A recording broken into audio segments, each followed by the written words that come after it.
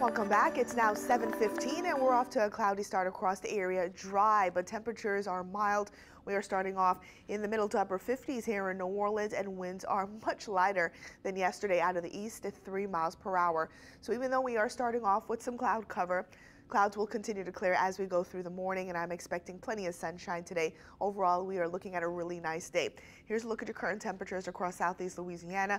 Temperatures are in the lower 50s in Slidell, stretching into Picayune, upper 40s in Bogalusa, Galliano 58 degrees, good morning, and 52 in Houma.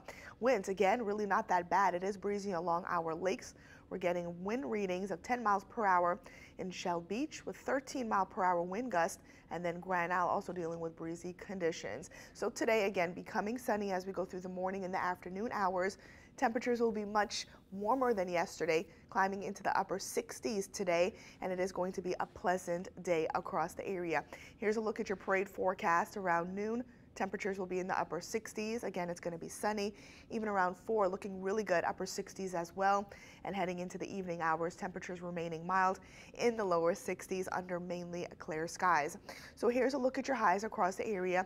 Some areas touching 70 as we go through the afternoon. That includes Raceland, Houma, Thibodaux, Gonzales, and other spots climbing into the upper 60s today. So it is going to be a nice day for everyone.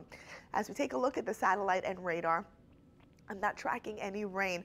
Even though we are dealing with some clouds will continue to clear, and overall we are looking at a very nice day. And we're actually looking dry not only today. Tomorrow, we'll have a weak front that is going to stall south of us. We may see a few spotty showers because of that setup, but models are in better agreement, showing that cold front moving through on Wednesday, and that is going to increase our rain chances as we go through your Wednesday afternoon into the overnight hours, with a few spotty showers on Thursday, and then looking much drier as we head into the upcoming weekend. So timing things out for today, again, very quiet. Clouds continuing to move out of the area. Clear skies this afternoon as well as tonight. The only thing I'm really concerned about is patchy dense fog as we go through the overnight hours. And many spots won't even see the fog, so keep that in mind for that morning commute tomorrow. It could potentially get pretty thick in a few locations. Now jumping ahead to Wednesday, that cold front is expected to move through. Scattered showers and storms are possible. As of right now, it doesn't look like a severe weather setup, but we are looking at scattered showers. It could get heavy in a few locations. That'll be more of an isolated event as that cold front moves through the area. As we head into your Thursday morning, that cold front will be out of the area and things will begin to improve as we go through your Thursday afternoon. So here's a look at your 7-day forecast. Upper 60s today, becoming sunny. It'll be a chilly start tomorrow. Temperatures in the lower 70s. And again, we are going to warm up. We'll be above average Tuesday and Wednesday.